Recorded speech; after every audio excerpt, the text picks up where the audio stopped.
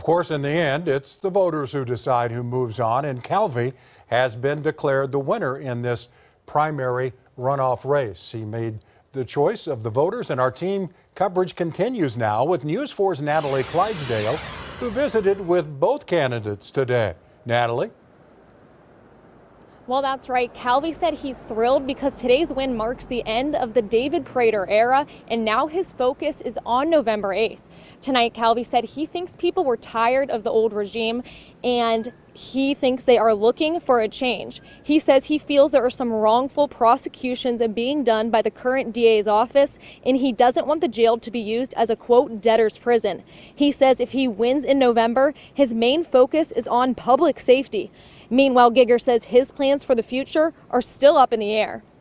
Putting people in jail just for missing court on a cost docket because they can't pay their fines and fees because they're poor. That's a dumb reason to put somebody in jail. It has nothing to do with public safety. Let's refocus our efforts at this office on public safety and not political vendettas. God's going to open a door, and we're going to see where that door takes me, and we'll see where it goes. There's still a general election, and the outcome of that could very easily affect what I end up doing in the future. Now, tonight's win comes as the Oklahoma State Bureau of Investigation is investigating Calvey's spending, and it's not clear when that investigation will wrap up.